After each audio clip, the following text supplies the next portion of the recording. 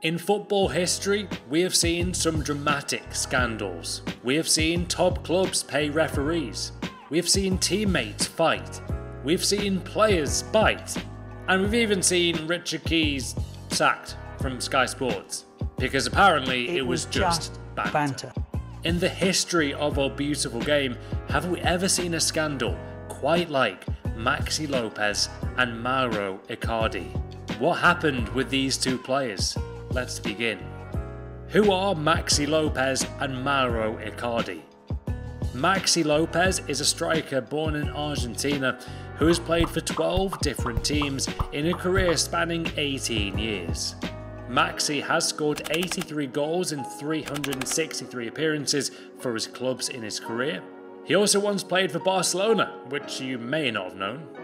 He scored 2 goals in 19 appearances for the Catalan Giants, and it wasn't the best time for him in Spain. Lopez has also spent 8 years of his career in Italy, most notably for Sampdoria, Milan, Catania, and also Torino. He always seemed like a decent striker who now and then would be a threat for opposing defenders. Not a world-class striker, not even really a consistently good striker, but still, he was a danger in the box. Lopez was born in Buenos Aires, Argentina, and grew up playing for River Plate. He made his senior debut at the age of 17 in 2001. MAXI is a guy who's played his football in Brazil, Argentina, Spain, Italy, and even Russia. He holds an Argentine and Italian passport. Well, that's MAXI Lopez. Who is MAURO Icardi? Icardi was born in Rosario, Argentina, and grew up in Argentina until the age of 9, where he travelled around the world to Spain and lived in the Canary Islands. It's a long way to go, but obviously it definitely paid off for Icardi. Icardi began his football career with a team called Vecindario in Gran Canaria and scored over 500 goals in their youth teams. In 2007, Barcelona and Real Madrid joined the battle to sign Icardi. Valencia, Liverpool, Arsenal and Sevilla also wanted to buy the young striker. It was Barcelona, however, who was successful in bringing Icardi to Catalonia, and he stayed there for 3 years in Spain. Interesting, isn't it, how both these guys played for Barca at some point. Icardi did very well at Barcelona and was actually promoted to the under-19 squad. This guy scored a lot of goals for Barca. However, in January 2011, Sampdoria agreed a loan deal to bring Icardi to the Italian side. He hit the ground running. Icardi scored 13 goals in 19 games for the Primavera team, and in July 2011, Sampdoria agreed a €400,000 deal with Icardi and Barcelona. Both clubs finalised the deal, and Icardi later stated that he never regretted leaving Barca. In July 2013, 2 years later, Inter Milan offered Sampdoria £11.7 million to sign Icardi. Sampdoria accepted this transfer deal and Icardi remained at Inter to this day. What a bargain Inter got, by the way. This guy's probably worth easily £100 million now. He's absolutely fantastic for them. Icardi is a striker that every top club would want to sign. However, is there a reason why he's still at Inter Milan? Let's dive deeper. You're probably wondering, hey Matt, these two players sound like good guys and good teammates. What the hell happened? Well, it's time to find out. Get ready. When Icardi moved to Barcelona, there was another man there who became his best friend. Yep, you guessed it, MAXI Lopez. The two strikers would regularly hang out outside of training and became very close outside of football. They'd constantly be seen hanging out in the town, going to get food at restaurants, having barbecues with friends and family. Like, they were very, very close friends. Gotta be said though, my favourite kind of food is barbecue food in the summer. When there's like an FA Cup final on or the World Cup is on. There's no better food than that for me. I love that. Anyway, in 2008, something very important happened for MAXI Lopez. Lopez got married to WANDA, who was someone Icardi got to know very well as he was spending a lot of time with the family. Whenever there was like a family barbecue on, barbecues again, they sound fantastic, don't they? Icardi would always be regular there, spending a lot of time with MAXI Lopez and his wife WANDA, and he got to know everyone with their family. Another massive thing to note here, guys, is that Icardi was very happy for MAXI Lopez, his best friend at the time. And Icardi himself was on record stating that he was really happy for MAXI to find the woman of his dreams. A few years go by. In 2012, 4 years later, having already joined Sampdoria in Italy, Icardi was actually surprised to see MAXI Lopez had also signed for Sampdoria, so now they were full-on teammates. They were very briefly teammates at Barcelona, just to add on to that, guys, whereas Sampdoria, they became, normal teammates. More importantly, these two players were reunited to the fullest degree. They were spending even more time together, going on family vacations, going on boat trips, having more barbecues together. Now older though, 4 years later, to their previous club, Icardi had become closer to MAXI Lopez's wife Wanda. At the same time, MAXI Lopez's marriage to Wanda was already breaking down and was looking quite bleak.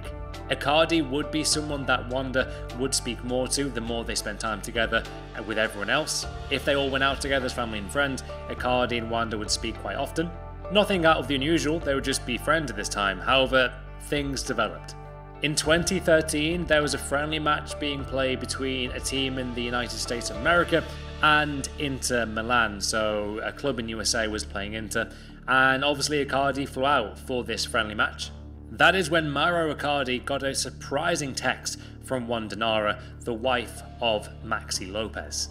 Icardi was very surprised, as usually he would get a text from his friend MAXI, not Wanda, directly, yet this time it was different. Wanda texted Icardi, texting whether he could buy her an iPad while out in USA. That made MAURO think, is she finding an excuse just to speak to Icardi, or is there more to this? It was at this moment that MAURO and Wanda, the wife of MAXI Lopez, began to talk a lot more freely and openly via the phone.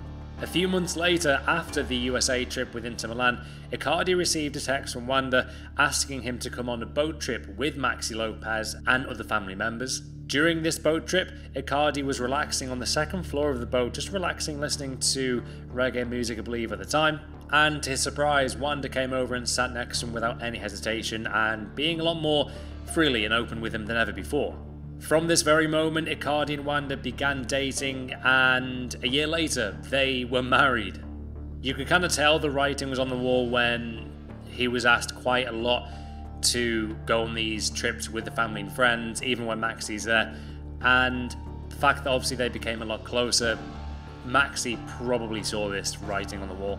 Poor MAXI Lopez, though, let's be honest, guys, all he wanted to do was have a nice sunny boat trip with his best friend and wife and family members, and what he got in return was that his marriage was over and his best friend betrayed him in the probably worst kind of ways. Question, guys, if you are married and then your best friend, or even just, a friend betrays you like this, how would you respond? I would be full of anger. I would be livid. Jesus Christ.